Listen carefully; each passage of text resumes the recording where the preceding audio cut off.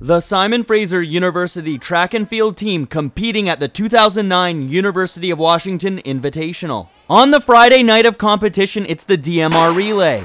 The men's race starts with Mitch Cully. He is the Express. Andrew Boss, running the next leg, hands the baton to Chad Fraser, who storms the Seattle circuit until Ryan Brockerville takes it home. No, not to Newfoundland, but they win the heat and qualify for nationals. In the women's DMR, Heather Mansell is first. The Boss, as in Tracy, passes the torch to Helen Crofts.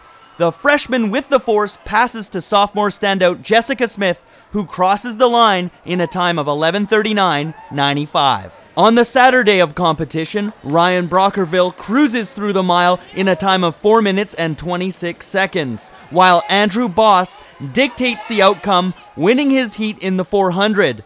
Chad Fraser is on fire in the 800. He is going to nationals, and Adam Newton finishes second in his heat of the 200 meters. On the women's side, Heather Mansell in the mile earns a personal best time, ranking her as one of the top mile runners in the NAIA. However, Clan alumni Julia Howard wins the mile with ease in a time of 4 minutes and 39 seconds. Canadian Olympian and former Clan star Ruki Abdullahi finishes third in the long jump. And back to the current Clan as Olivia Brennan qualifies for nationals in the 800. Helen Crofts also makes standard easily as she wins, taking top spot in her heat. In the top heat of the 800, Clan alum Rebecca Johnstone battles to second place, while Jessica Smith concludes the action for the Clan team, finishing fourth with her best ever time on an indoor track at 2 minutes, 8 seconds, and 94 100ths. Well, we did the DMR last night, and it was a really good race.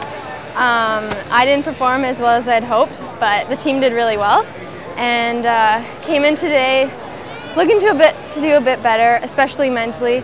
I was quite intimidated by the heats I was positioned to be in, but today went well. I'm really happy with my performance, and looking forward to going home, training hard, and coming back and performing even better. It's really easy to get motivated when you see everyone else doing well, and Chad really stepped up in our DMR last night, and it was really good to see everyone else qualify. I got a few more guys get to go to nationals in Tennessee, so it's just good to see everyone else running well too. The SFU track and field team qualified several key competitors this weekend for nationals.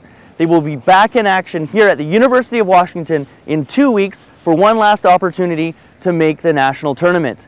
For the Clan Athletics Network, I'm Gareth Madoc-Jones.